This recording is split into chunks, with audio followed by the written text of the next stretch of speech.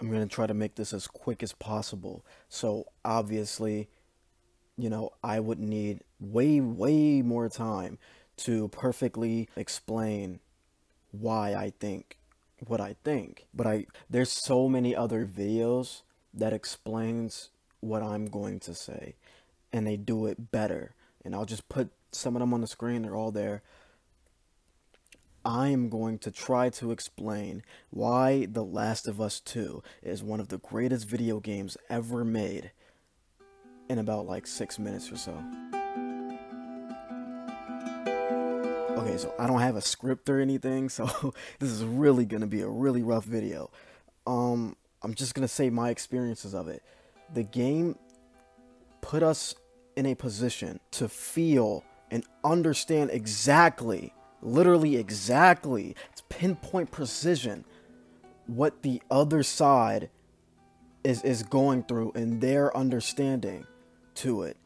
We see bad guys all the time in movies, and all we get from them to understand what they're going through is a little quick backstory montage or them saying a little speech about what they had to go through. And yeah, that's fine, but it's way different for video games. The thing about video games is they put you in the shoes of the character, which is amazing. So the fact that Naughty Dog took advantage of that by literally putting us in the villain's shoes throughout all of her highs and lows, seeing her dad die, seeing her fall out with Owen, all of that shit, all of that, we seen all of that.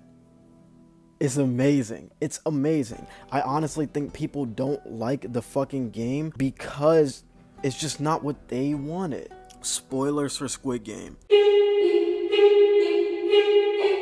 If Song-woo just won, like if Song-woo killed, I forgot her name, Byeok, killed her, 67, and then just like Gi-hoon ran to him and Song-woo just like tripped that nigga, stabbed the nigga in the neck, game over, we would all be pissed off, right? Because it's not what we wanted. We wanted Gi-hoon to win because he was the good guy, he was the MC, right? But Song-woo was a better player. Number 67 was a better player. I'm gonna be honest, bro. Gi-hoon was carried. That nigga was carried. Bro, Ali saved them in the first game. In the second game, that was him. I'm not gonna lie, that was him. He did that. That was him. But Song-woo knew. he already knew what the game was, bro. What was the third game? Tug of War? Song-woo saved that nigga life and the old man. Marbles, old man saved that nigga life. Come on, bro. The glass shit, Song-woo saved that nigga. Song-woo should have won, but nobody wanted him to win because he's the bad guy. And if he would have won, everybody would have hated the show because he's a bad guy in our eyes. But to him, he's just doing what he gotta do to survive. Nigga, this is a Squid Game. We not no happy-go-lucky and shit, bro. We're all gonna die, bro. It's only gonna be one of us at the end of it. But the thing about The Last of Us is that wasn't even Abby's thing. She wasn't like a mean person at all. She was only mean in the parts where she needed to be mean. But Ellie is a darker fucking character, and I get why people hate it. I love Ellie too. I love Joel too. And it's sad to see a character, a little child that we loved, snarky remarks and saying bad words, oh my god, it's so cute, turn into this monster. It's because of Joel. I'm not saying it's his fault he shut up the hospital. Even though it is. I'm saying she couldn't get over Joel.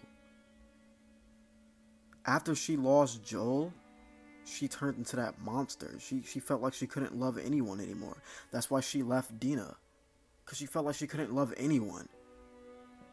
Just like another guy I know who lost his daughter in the beginning of the zombie apocalypse, and he felt like he couldn't love anybody anymore, so he turned into a monster and did all this ruthless, crazy shit until he finally found love with Tess, and then she fucking died.